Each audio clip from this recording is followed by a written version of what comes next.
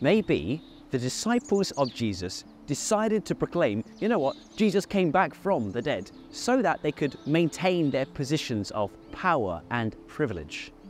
This is the conspiracy theory for the resurrection of Jesus. So imagine you're one of these disciples. You're trying to keep the dream alive that Jesus is the Messiah. Well, step one, you've got to remove Jesus' body from the tomb, because of course, if you go around proclaiming he's alive and the Jewish authorities simply display the dead body of Jesus, well then your story goes up in flames, doesn't it? So step one, steal the body.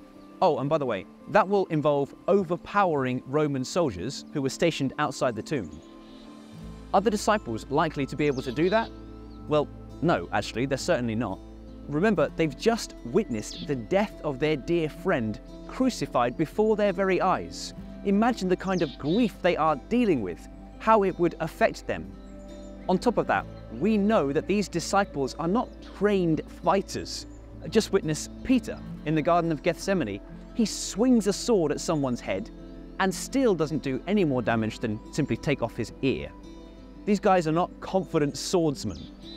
But let's assume they've managed to defeat the Roman guards. They then roll the stone away.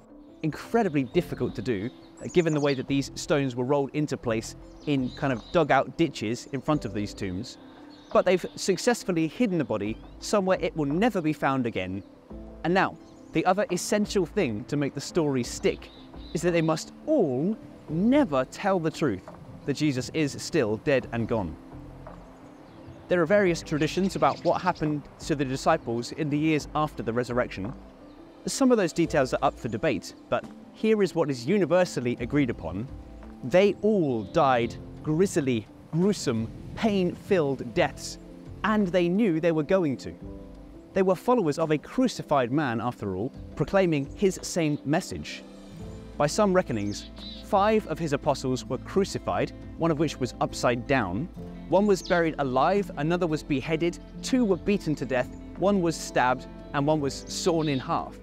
Only the Apostle John did not die a martyr's death, though he certainly lived out the final years of his life on the prison island called Patmos, presumably nursing the wounds from his near-death experience of being boiled alive in oil. Now, let me ask you, if you were one of those disciples and you had seen, say, 9 or 10 of your fellow disciples brutally killed, and then it's your turn, you're arrested, and the Romans say, we're going to burn you alive unless you tell the truth about Jesus. What motive would you have for carrying on the lie faced with those circumstances? No, to believe that the disciples engineered the rise of Christianity, which would cause their own physical misery, and they were willing to die for such a lie, is an extraordinary claim that has no foundation in the facts. So how can we explain the transformation that did take place in those disciples that caused them, in fact, to gladly go to their deaths proclaiming Jesus is alive? Here's the only explanation that makes sense. Jesus is alive. If Jesus has been raised from the dead, then all his promises are true and he can be trusted. Forgiveness for sins can be found through faith in him, and there is life on the other side of death for all those who repent of their sins. Easter, then, is a time of great celebration because we know that Jesus is alive.